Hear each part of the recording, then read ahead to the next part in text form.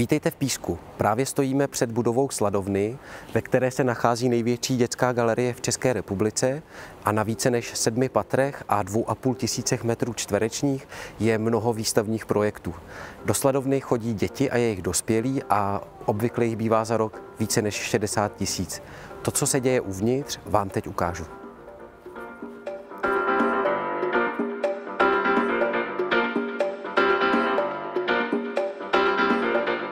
Právě teď stojíme v Mraveništi, což je obří labyrint chodeb, který vytvořil Vladimír Větrovský, a na začátku byla otázka, jak dětem vysvětlit život mravenců.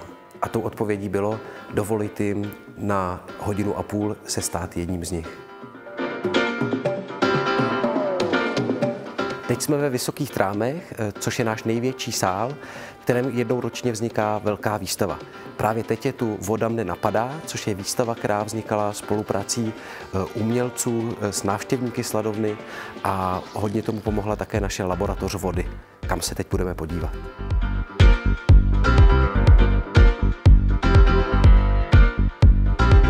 Laboratoř je místo setkávání. Tady se potkávají umělci a návštěvníci, děti i dospělí, a společně zde tvoří.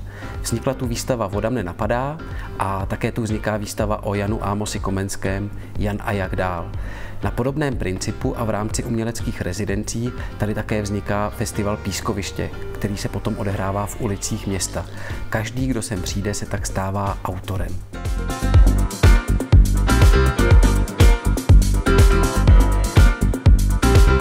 Hnízdo ilustrace je prostor, který je věnovaný dětské knižní ilustraci. Tady mohou děti a jejich dospělí zkoumat knihy, ilustrace, příběhy a také mohou ve výtvarném ateliéru tvořit. A teď půjdeme dál. Výstava Zachuchleno je dočasnou výstavou, která je věnovaná nejmenším dětem a zkoumá otázku, zda může být počítačová hra uměleckým dílem. Vznikla ve spolupráci s Amanita Design a děti a jejich dospělí se tu dostávají do situací, ve kterých se mají chovat aktivně, ve kterých mají o něčem rozhodnout, něco udělat. Podle toho se potom odvíjí další děj. My věříme, že tenhle vzorec jim zůstane i do jejich života. Pilařiště je místo určené těm nejmenším dětem. Mohou sem přijít i děti menší než 1 rok. Ten prostor je inspirovaný Radkem Pilařem, což je písecký rodák, ilustrátor dětských knih. Animárium. Tady se můžete ponořit do světa animace. Jsou tu 2 studia. Ve studiu číslo 1 je možné natáčet krátké filmy, experimentovat a hledat nekonečné možnosti animace. Kdežto ve studiu číslo 2, což je právě tady, je možné koncentrovaně animovat. Jsou tu 4 plně vybavené stoly, je tu možné animovat dlouhodobě, potkávat se s animátory, s kolegy a hledat společnou inspiraci.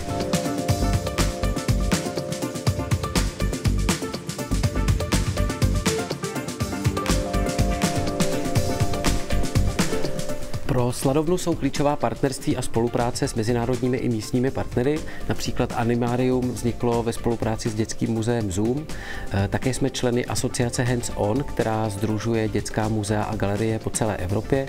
V poslední době jsme spolupracovali s asociací Dadeče z Bukurešti nebo s Mubou z Milána, ale také třeba s dětským muzeem Hamada v Japonsku.